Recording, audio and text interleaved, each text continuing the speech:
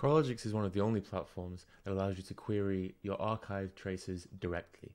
So in Coralogix, an archive is a remote cloud storage, what you can do in the Coralogix platform is, from your traces UI, you can see this archive button here. So we're currently in tracing view. If you click archive, what it will do is automatically switch into archive mode. Archive mode allows you to query the data in your cloud storage directly for no extra cost. So there's some things that you can do here. You can build graphs from that data. You can filter it exactly the same way. You can filter, look for errors, query by span duration, and much, much more.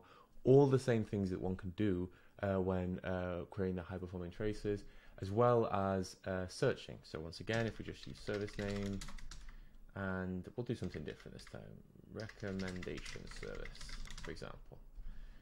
If we query for that, then this is going to run against the cloud storage. So you'll notice it's a little bit slower, but this is for no extra cost per query, and you're basically paying for very, very little retention cost because it's being held in low-cost cloud storage, not in high-cost SSDs and magnetic disk, and there's no markup. Coralogix doesn't charge you for the retention of this data. The retention is completely on your side, so you pay very, very little per gigabyte. So when you're defining your data retention strategy, definitely have a look at this. The way to define which traces are going to go to the high performance storage and which not, you can use the TCO optimizer. So the way to define this is the TCO quota optimizer. You'll see this traces option here.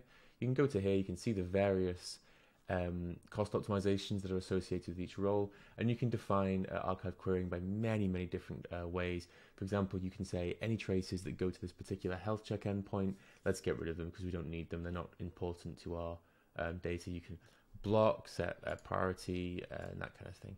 So, and you can even set archive retention to decide how long you're going to hold onto this data for. So once again, if you wish to query your archive data, all you have to do in Coralogix is just click that button. No cost per query, no cost per additional users.